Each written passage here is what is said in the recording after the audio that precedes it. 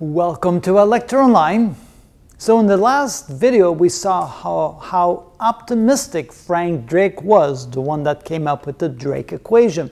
He estimated that there might be as many as millions of planets in our galaxy that had intelligent life capable of communicating with us via radio communication.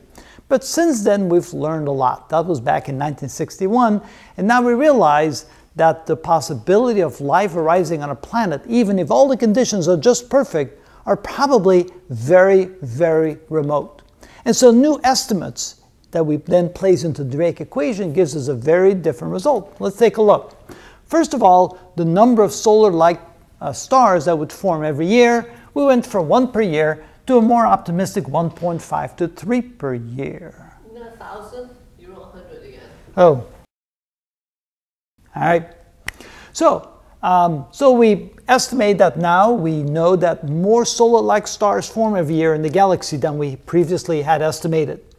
And the fraction of those solar systems forming planets, when we set from 0.2 to 0.5 before, which was very optimistic back then, now we realize that almost every star in our galaxy seems to have planets around it, at least one planet. So there we go. The fraction of those solar systems forming planets is probably much closer to 1 than it is to 0.2 to 0.5. So far, much more optimistic in our chances. But now things begin to change. When Drake estimated that from 1 to 5 planets around each star that formed planets were Earth-like planets, the estimate now went down to 10 to the minus 5, 1 in 100,000, because now we've already discovered thousands of planets, and not a single one appears to be Earth-like. There's one, maybe two, that might be a little bit kind of like the Earth, but truly like the Earth, the way it is with oceans and air, the way we have it today. We haven't found one yet, and the chance of one being found is much more remote now that we realize we have the technology to figure these things out, and so the probability has gone way down. And then, of those planets, the fraction of those planets where life actually arises, we begin to realize how almost miraculous it is that there's life on the Earth. We have no idea how it can start. It seems such an improbable event. So for those planets that are Earth-like, the chance of life actually evolving on those planets is also placed at a very, very, very tiny number. Now, of those planets where life evolves, and remember, we had 3 billion years of essentially microbial life, that would then turn into intelligent life, the chances are, again, extremely remote.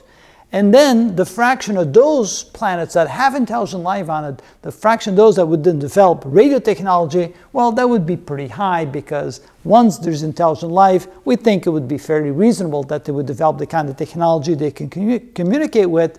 But then another very pessimistic result.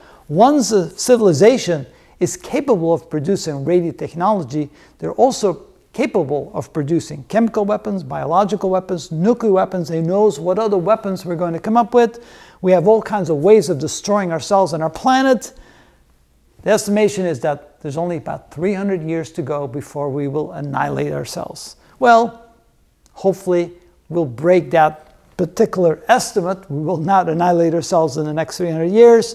But again, when you take these very pessimistic views on the probability of a planet existing in our galaxy that we'll be able to communicate with, well, it went down to 9.1 times 10 to the minus 13th. There's virtually no possibility of a planet being out there with intelligent beings capable of communicating with us. And if they're correct on these estimates, then we can say we're probably alone in our galaxy. And there wouldn't be very many places in our universe where intelligent beings exist that could communicate with other intelligent beings. That's a very different picture on the matter. But again, these are just theoretical estimates. It's probably somewhere between what Frank Drake taught in 1961 and these numbers right here, which are probably a little bit too pessimistic. Who knows?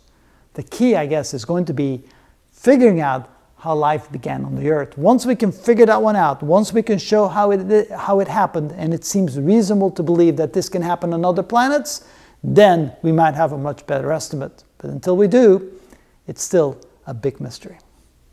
So how many years have we had the radio? Since the 1950s. So 1950s is when we began with radio communication. So we haven't had it for that long. We've had it for 70 years. Yep. 70 years. 280 years, or 230 30 years left to go. to destroy ourselves. Yes. Imagine where we will be with our weapons technology in 230 years. And who will have those weapons? And how will we relate to one another in this world? At this point in time, it's not looking good. Yeah. We still need to learn how to live with each other, unfortunately. We just can't get along. Yes, just look at us.